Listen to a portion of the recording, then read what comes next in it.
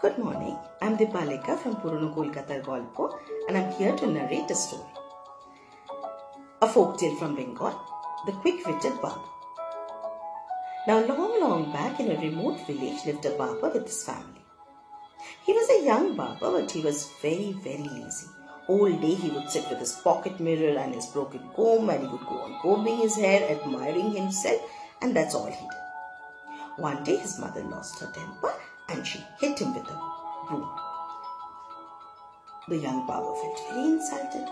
He immediately left home and he also decided that he was not going to get back unless he had gathered a lot of wealth. With this in mind, he left home and he started working. By the time it was evening, he reached a forest area. Initially, he was a little hesitant to enter the forest area, but then he thought he's going to pray to the gods and goddesses for the entire night and they are going to save him. And in the morning, he's going to again continue with his journey. With this in mind, he entered the forest. The moment he entered the forest, he met a Brahmarakshasa, a demon who was a Brahmin. Now the Brahmarakshasa was very happy seeing him. He started dancing a wild dance. Now the young barber was very scared, but he was resolute that he is not going to show his fear. He controlled his fear and he also started dancing with the Brahmarakshasa. After a while, the Brahmarakshasa stopped and said, "Wait, why are you dancing?" He said, "Why are you dancing?" Brahmarakshasa said, "I'm dancing because I'm happy. I get to eat delicate fresh meat tonight. You're here. Now you tell me what is your reason." The young barber said, "Well, it goes like this. The son of our king is very sick. And the doctors have told the king that the son will get cured only when he drinks the heart's blood of 101 Brahmarakshasas." So the king had made this announcement in our kingdom that whoever gets him the heart's blood of 101 Brahmarakshasas is going to get half of his kingdom and he also can get married to his beautiful daughter. Now I have collected already the heart's blood of 100 Brahmarakshasas. One more to go and I can happily go back to the king and get a lot of wealth and also the king's daughter's hand in marriage. The Brahmarakshasa was not very convinced. He said, "Really? And how do you intend to do that?" "Simple, you're here. You're the one who will complete the quota, 101 Brahmarakshasas, remember?" He was intrigued because, these Brahmarakshasas have special power also. And he said, "Oh, really? And how do you intend to go about taking my heart's blood?" The young barber said, "Don't worry. I've already captured your soul." The Brahmarakshasa was in doubt. He said, "Show me, where is it?" The young barber immediately took out the pocket mirror and showed it to him. And the Brahmarakshasa saw his image. He was very scared. He thought, yes, this man has captured my soul.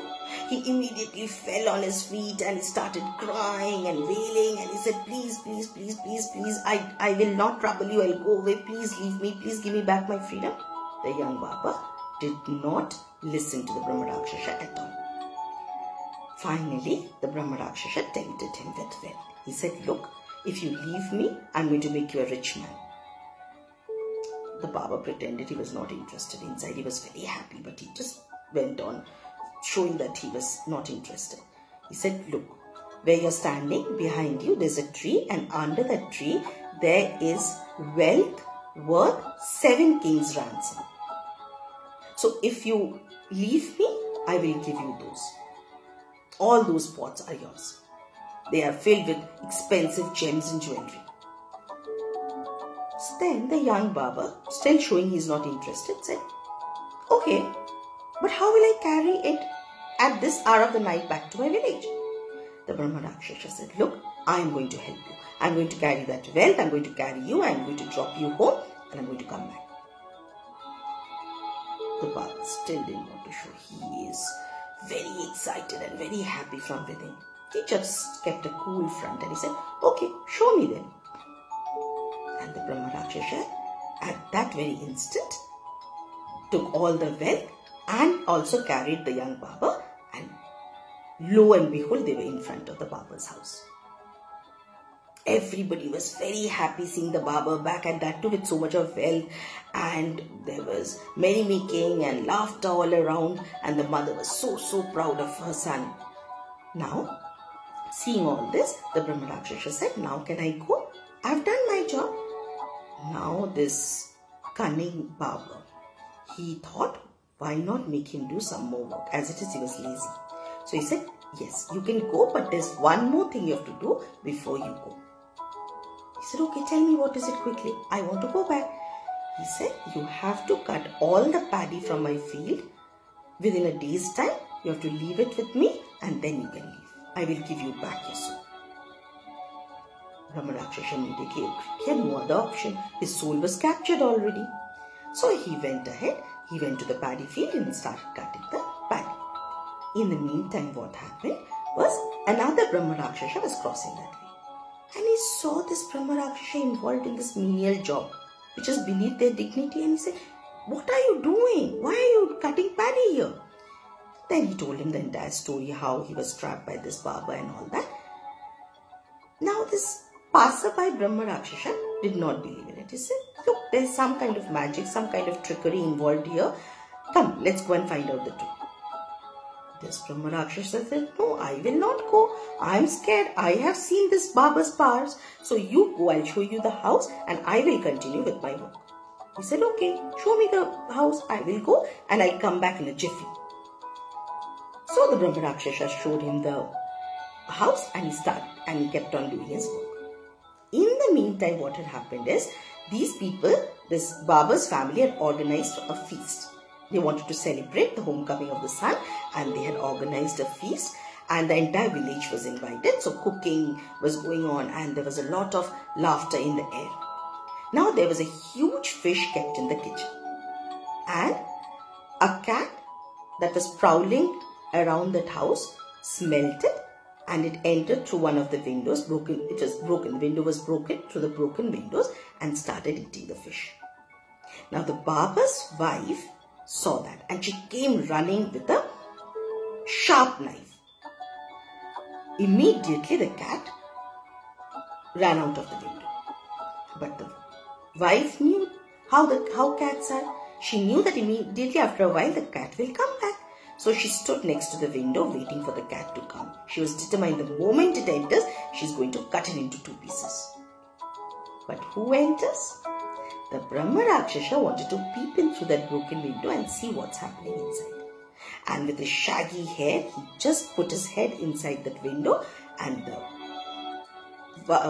barber's wife, thinking it was the cat, slashed the nose of the Brahma Rakshasa. It was in a lot of pain and it started howling, crying, and it immediately moved out of the kitchen. It ran and it did not want to show its face to this Brahma Rakshasa because, he had lost the battle. And the other Brahma Rakshasa heard him crying and howling and he thought to himself, I told you, do not go, there will be trouble. He diligently cut all the paddy and he went back to the barber. Now he said, see, I've done all your work. Now please can I go? So the barber said, yes, you can go and see, I have left you free. I do not have your soul anymore with me. And he took out his pocket mirror and he showed the other end of the mirror. And there was no image there. So the Brahma Rakshasa was convinced. He thanked him and left the village forever. See how he got benefited because he had not lost his wit. Even in the face of fear, he did not lose his senses. He tried to tackle it. He tried to be in complete control of himself so he could think. He could think clearly and he could come out of this danger, and he also could at the same time earn a lot of wealth. I think that's the most important thing in life. how we control our fear and how we face all that we have to struggle with bravely. Thank you so much for listening.